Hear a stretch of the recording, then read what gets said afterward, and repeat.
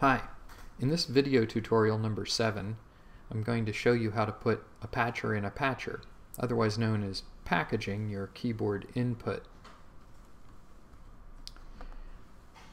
When we left off last time, we had just made this nice device that converts computer keyboard input to numerical values that also happen to match the MIDI piano keyboard.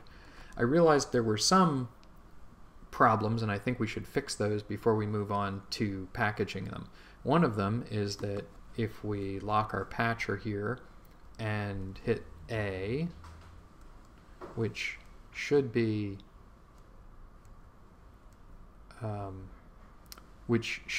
C on the keyboard the way we laid it out, it's actually hitting C, D sharp. So we want to go down 1, 2, 3 spaces, which would leave this offset at 37. So let's give that a try. And I'm not worried about that lack of neatness for the moment, but let's see if it works. No, now it's way down at the bottom. Let's try.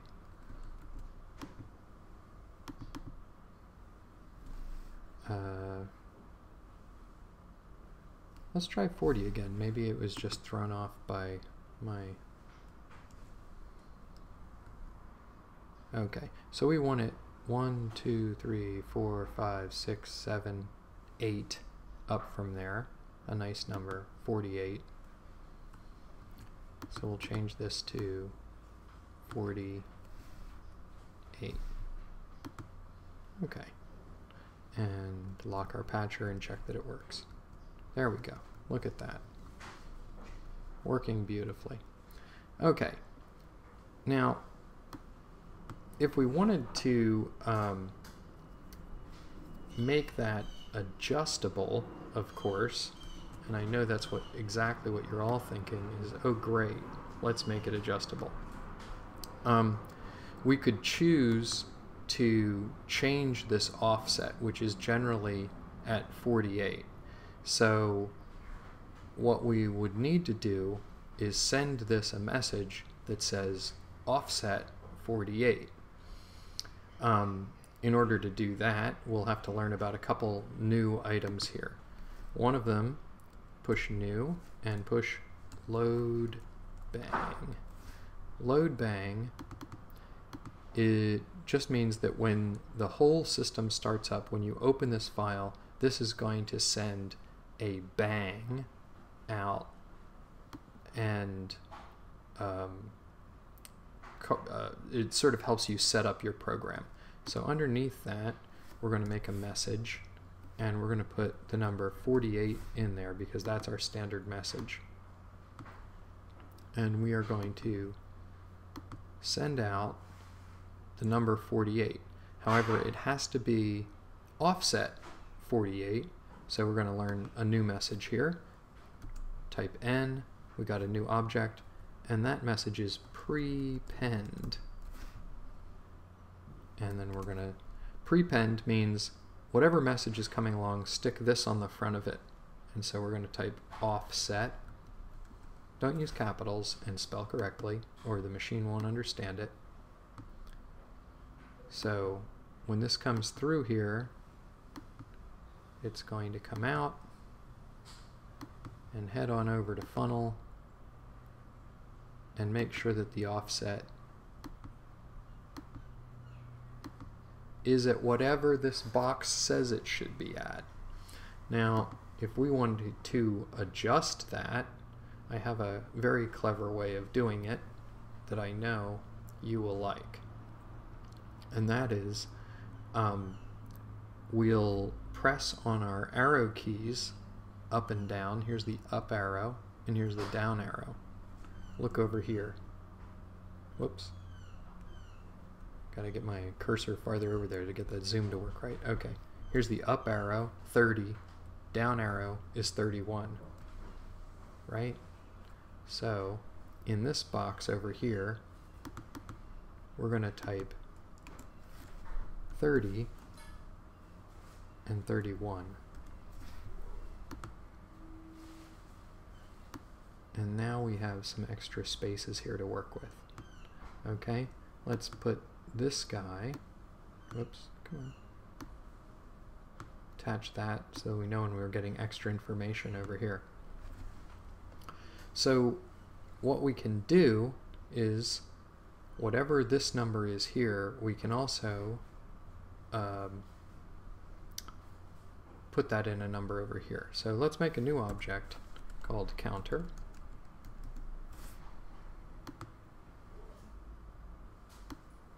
Oh, let's not even bother. Remember, we're lazy people. Option, click on counter, and right here we have what I already know we want. This tells you all about how to set up your arguments for counter. You can look at those in your own time. But what I'm interested in is this, which has the increase and decrease values on it. So I'm going to copy that, I'm going to close the window, I'm going to get rid of that counter, I'm going to put in my new counter. Okay, so now we'll get rid of that button, I don't need it. So now every time you hit this key, it's going to increase, and every time you hit this key, it's going to decrease what's in the counter,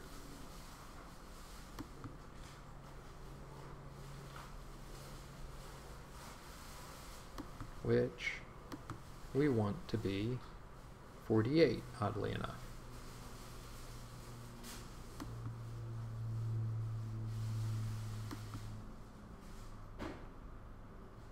Actually, let's wait on that because I don't want to confuse things here. Okay. When this whole thing starts, load bang's going to bang this number 48, and if we run it out of here and into the fourth inlet, I believe, resets counter to number immediately. Okay. We don't want any minimums or maximums in our counter, so I'm just going to get rid of all those arguments. Okay, load bang hits the number 48. 48 goes into the counter and should come out here. Let's lock the patcher down and check it. You can double click on load bang, or you could just click on 48, of course. So it's at 48. Unlock it again, and if we've done our work correctly, I'm sorry, lock your patcher back up, and let's hit the up arrow, goes to 49, down arrow goes back to 48, down arrow goes to 47. My goodness, it's working perfectly. Okay, so then if we take the output of that and have it set the number that's in this box, then every time we do this, let's lock it again and try up and down. Yes. So now it will remember exactly where you left it the next time it opens it, because messages are remembered when you shut Max down. So everything here's working perfectly, and since we're still locked down, let's test where A is, B, C, D, E, F, G, and then if we offset by 1 by hitting the arrow, now we'll hit A again. Hey. Ah, I see, I see. We forgot to hit a bang. If I hit a bang now, there's A. Now it's moved up to there. So not only do we need to set this to 49, we then need to bang this to get it to register over here. Unlock your patcher, and believe it or not, just put a whole nother line over to 49, and it should work. Okay, lock it down again, and let's see, hit our numbers up and down. Now we're overdoing it. Oh, it's feeding back into counter. Okay.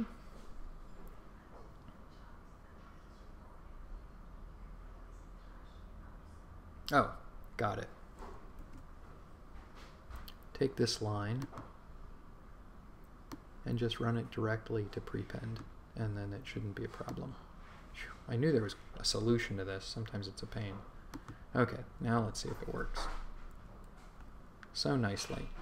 Okay, so we don't have it feeding back around in a loop. That's what happens with max overloads if you run things around in a circle, and it lets you know about it quick. So now we're offset by 50. We'll hit the, we'll lock down our thing. We'll hit A. Now the letter A on your keyboard triggers the D. Now we'll hit arrow down once, arrow down twice.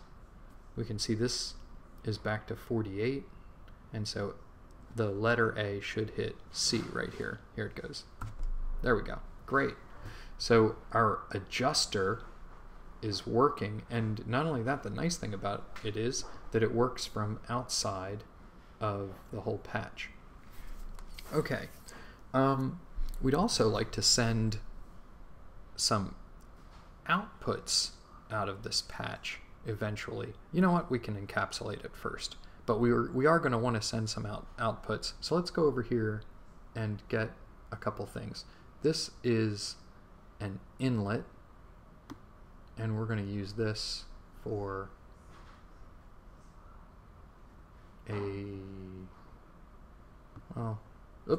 unlock your patcher. Unlock your patcher, and we're going to put an inlet here in the future to for volume control.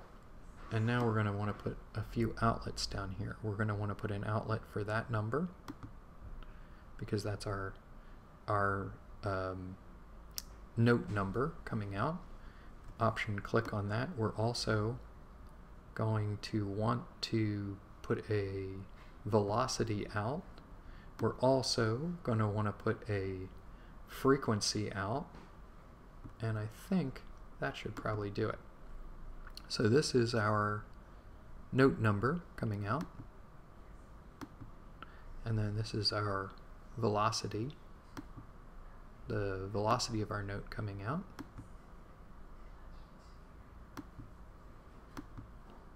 And how do we get the hertz? Guess what? New object, type the letter M, and we type M for MIDI.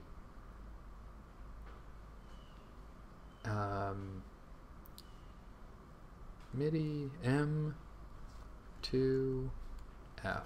MIDI to frequency. That's how to remember it. I nearly forgot it. MIDI to frequency. And we'll make it a,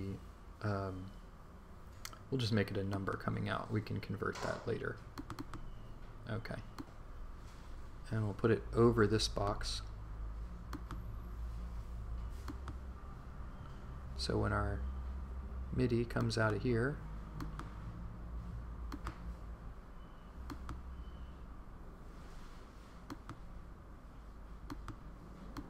okay, so now we've got our frequency coming out and our velocity coming out and our note number coming out. So what can we do with this whole big mess here? Well, a lot of this stuff we don't need to see anymore, so we can encapsulate it, and that's a way of putting things in a patcher. So I'm going to show you how to do that. This is unlocked right now, and so let's encapsulate this just for example. Okay, so that's all selected, and we go up here and we push edit and encapsulate. And what it does is it makes the whole thing into a patcher with as many outlets as it needs. And then we want to name the patcher. Let's name this patcher keyboard in. No spaces, okay? There it is, keyboard in. And then we have our selection process here. I'm trying to figure out how I can encapsulate all the things I want to, but sometimes you have to move them around a little bit. So let's grab all this stuff and drag it up here, and then grab this stuff and drag it up here.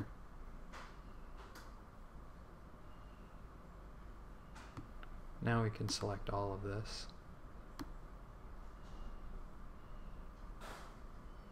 and encapsulate that too. Edit, encapsulate. Great. Second patcher, and we'll call it space keyboard translate.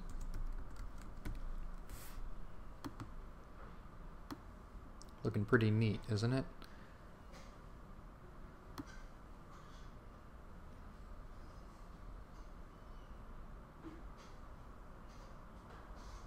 Then we have this, and then we have this stuff, which isn't really hurting us all that much. And now we're going to save this just so we don't lose anything. Make sure it's still working. We'll lock it. Yes, still working just fine. And we're going to put a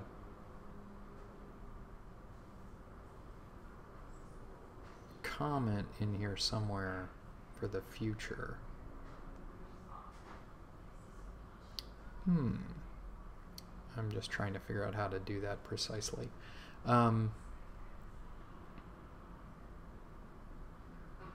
Let's worry about that in a minute. First, I wanted to show you presentation mode here. And so when we want this thing to show itself off, we're going to want to move to presentation mode. Presentation mode, if I can get to it, is this thing down here. And if you click on it, everything disappears. Click on it again and you'll be back in patching mode. That's because it's only going to show you the things that you want to see. So let's unlock our patcher, select this keyboard, and then go over here to the inspector and say include in presentation. Click. Okay. Now when we go down here and hit presentation mode, the only thing left is this. And this is really all we want to see. Right? So we can grab this. It's taking it a little bit.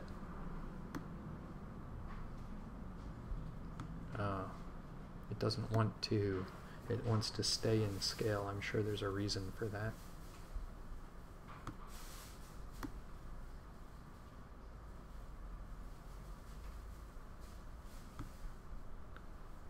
And if you really want to be fancy about it,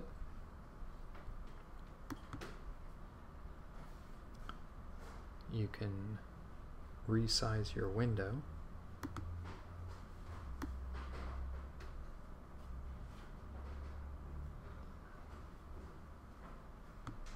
Then go up here and say, whoops, go to your patcher inspector. Tell it to open in presentation mode. And just close that. And then go over here, view, and say define fixed initial window location. Very good. Okay. Save this as it is and close it. Now try reopening it to make sure it works. I always go down here, open recent patcher, key to keyboard read, that's me, and there it is. Look, it opens up like that. Let's make sure that everything actually fired up in here. I'm going to press the A. Oh, look at that. So there we've done it. A nice keyboard input, and I'm going to check and make sure that my arrows work. Push the up arrow 6 times. 1, 2, 3, 4, 5, 6. Now I'm going to push A. There's A. Plays completely different now. So I can adjust it back down. 1, 2, 3, 4, 5, 6. Hello. Whoops, hit the wrong one. There we go. Hit the sideways arrow instead of the down arrow. All right, very interesting. So save this, and we've made a nice keyboard input for our future noise-making projects. Thanks a lot. See you next time.